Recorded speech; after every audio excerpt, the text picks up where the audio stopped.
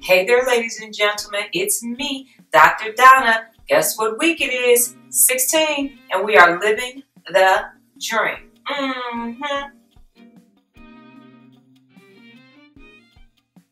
Ladies and gentlemen, last week I read An Enterprising Life.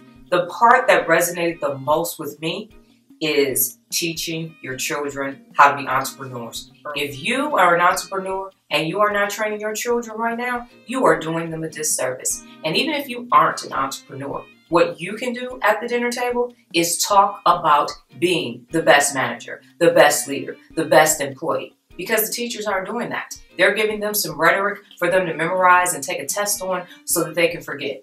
You know that what you learn in school rarely does it transfer over into real life.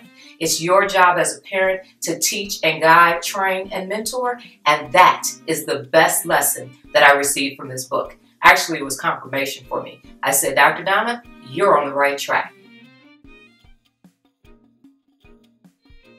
I absolutely 100% recommend that you check this book out. Thumbs up, thumbs up, thumbs up.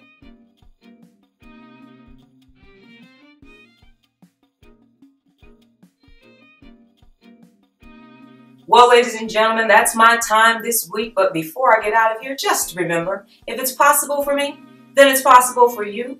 Watch what we do in 52.